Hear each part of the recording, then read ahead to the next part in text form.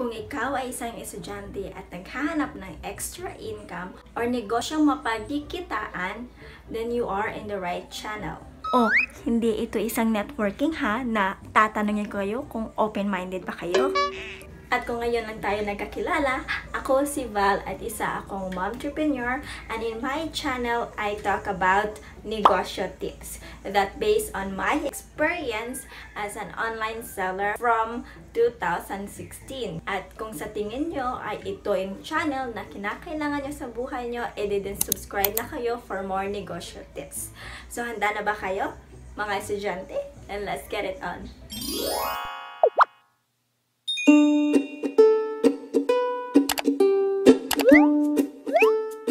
Kung ikaw ay isang estudyante na naghahanap ng ekstrang mapagkikitaan, parang gusto nyo makatulong sa mga parents nyo dahil gusto nyo magkaroon ng sariling pera, kung saan nyo kukunin yung mga projects nyo or kung saan nyo kukunin yung mga baon nyo. Na ito yung mga tips na ibabahagi ko sa inyo that can be start in a low capital, guys. And for sure may kita dito. So just continue watching and I'll start with tip number 1. So tip number 1, still on my top list, is e-loading business, guys.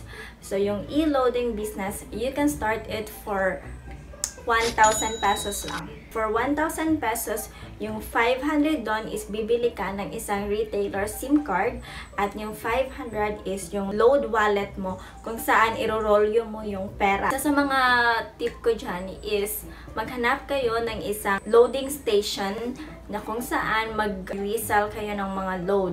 Make sure na meron kayong rebates doon. Kasi meron kasing iba na nagbebenta ng mga e-loading business pero yung markup nyo lang ang kita nyo.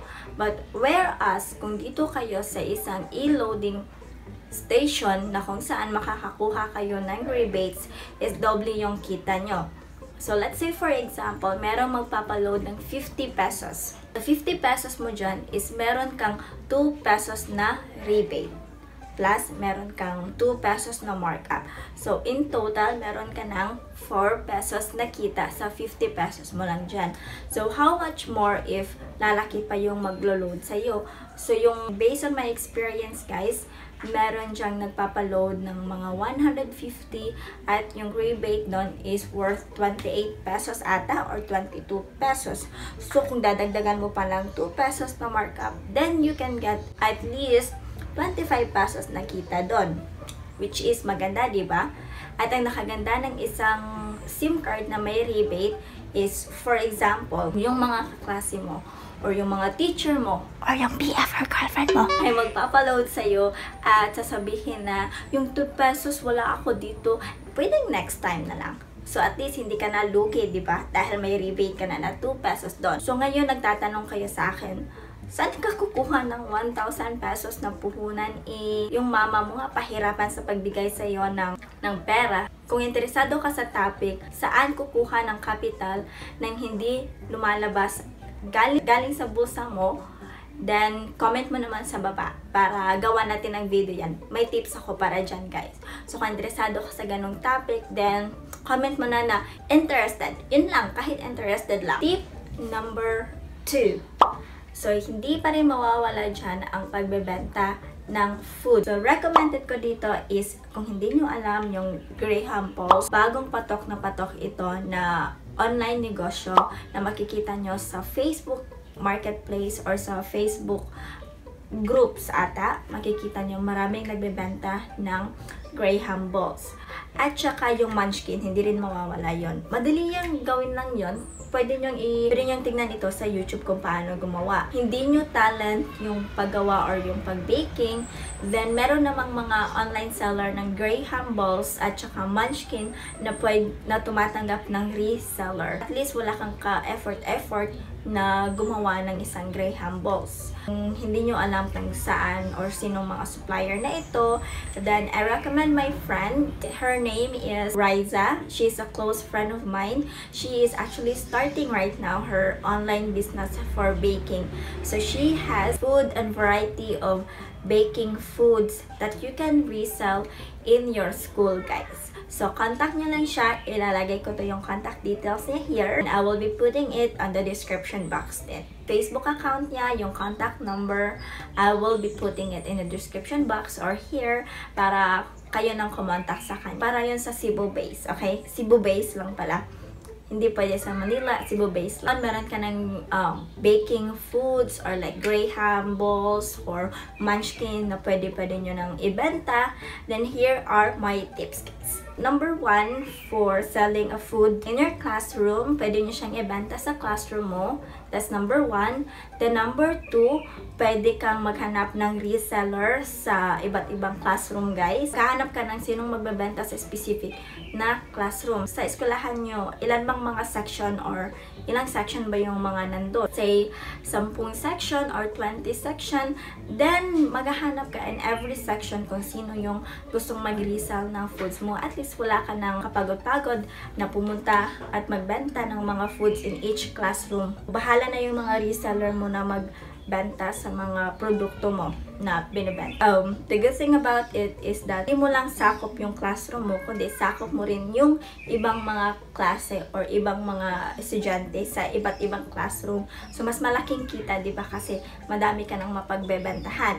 Pwede mo ding bentahan yung mga teachers mo sa faculty. Now guys, I remember way back before in my high school days, meron kaming on-the-job training kasi I was under na cosmetology sa TLE ko. TLE ko, we do services. So, yung services namin is for facial, hair, pedicure and manicure. Isang linggo, kumikita ako dun. Di ko pala alam na gumagawa na ako ng negosyo noon, no, way back noon. Parang nasasayahan na ako sa kita ko. In one week, hindi naman sa pagmamalaki, kumikita ako between 500 to 1,000. Inaalaw ng school na magkaroon kami ng OJT inside the school and we offer our services. So, yung services ko, ginagawa ko is either sa classroom, kung walang klase yung teacher, and sa mga faculty rooms, kung walang klase din yung mga teachers na nasa faculty. And our services offered a lower price at that time. But malaki na rin tulong yun sa akin na kumikita ko ng 500 to 1,000. So, iba ang tip din para mabenta mo yung produkto mo is mag-ask permission ka sa canteen kung pwede mong i-consignee yung produkto mo. Bali, ilalagay mo harap ng cashier siguro. So, kung sino yung gustong bumili is at least madali din yung makita. And then, every now and then, mayroon talagang pupunta sa kantin para maghanap ng pagkain. Yung top 3 na tip ko para magkaroon ng extra income for you guys is online selling. Ano ba yung online selling? So, pwede kang magbenta ng damit. Feel mo yung mga kaklase mo, mga kikay, yung mahihilig mag-aura. Maghanap ka lang ng supplier online. Ibebenta mo siya sa mga kaklase mo. Ikaw na din bahala kung magkano yung markup mo. Pwedeng damit, pwedeng cosmetics, kung mahilig sila sa mga pampaganda, and then mga skincare. Then, number 4 tip ko dyan, para magkaroon ka ng extra income, which I feel lang naman na magiging isa itong mabenta, is ang pagbebenta ng school supplies sa loob ng classroom mo.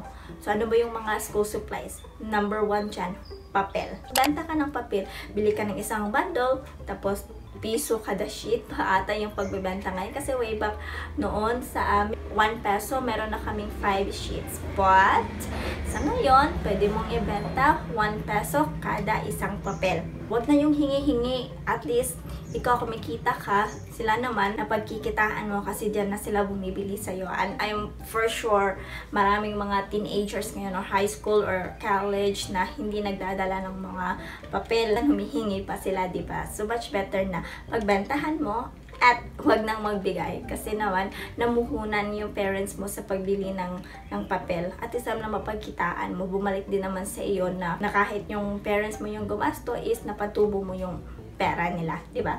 Aside from papel is ballpen. Meron mga ballpen na binibenta ng 5 pesos, pwede mong ibenta to 7 to 8 pesos. May kita ka na 3 pesos dyan, okay? Sa tingin natin is yung mga 3 pesos, 2 pesos, 4 pesos na yan is medyo ang liit ng maliit na kitaan lang yan, no? Ito kasi yung tip guys, meron akong 1,000 puhunan paano ito patubuin or palakihin, or how can you grow your small capital. You can watch my video guys para magkaroon kayo ng tip kung anong gagawin nyo sa inyong kita para mas lumaki pa ito. Isa itong actually insect or yung mga, kita nyo yung mga insect, diba? Piso lang yung markup nila sa isang produkto, pero napalago pa rin nila yung negosyo. So, ito yung tip ko guys. Kaya panoorin nyo yan kung gusto nyo mapalago yung negosyo niyan or yung capital na gusto nyo i-put up. I do hope na meron kayong natutunan sa aking video. At kung feel nakikita kayo sa mga negosyo nito or meron kayong nakuha or ideas, comment nyo naman sa baba. Alin sa mga tips ko yun ang feel nyo mag-workout sa inyo. Comment nyo yun sa baba at saka re-replyan kayo dun.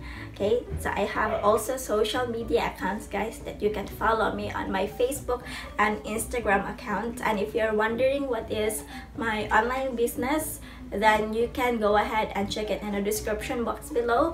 I'll be putting my IG account and my Facebook page account for my Facebook page. So, pwede nyo i-check doon and then para naman magkaroon kayo ng idea. So, I will see you on my next negosyo tips guys, and I do hope that you click like and subscribe. Bye!